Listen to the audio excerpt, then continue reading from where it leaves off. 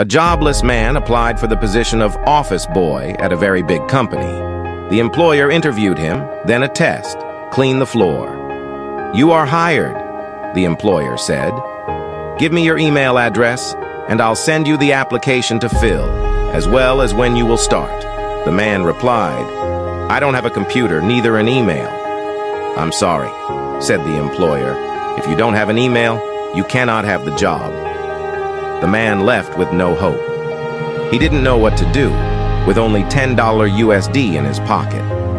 He then decided to go to the supermarket, bought a 10-kilo tomato crate, then sold the tomatoes door to door. In less than 2 hours, he succeeded and doubled his capital. He repeated the operation 3 times and returned home with $60 USD. The man realized that he could survive by this way and started to go every day earlier and returned late. Thus his money doubled or tripled every day.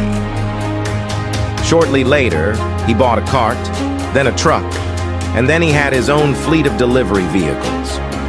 5 years later, the man's company was one of the biggest food retailers. He started to plan his family's future and decided to have a life insurance.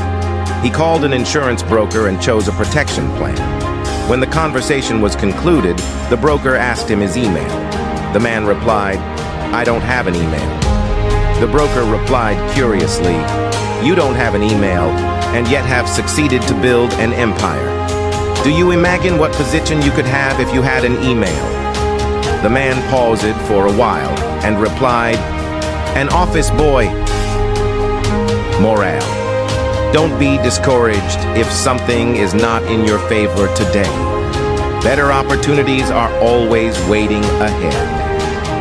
Drop what you also learned from this story.